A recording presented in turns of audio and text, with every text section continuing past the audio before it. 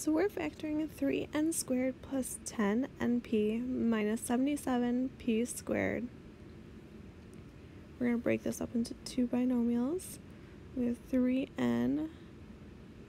One's going to be negative and one's going to be positive because the 77 is negative. So we know that 11 and 7 are both factors of 77.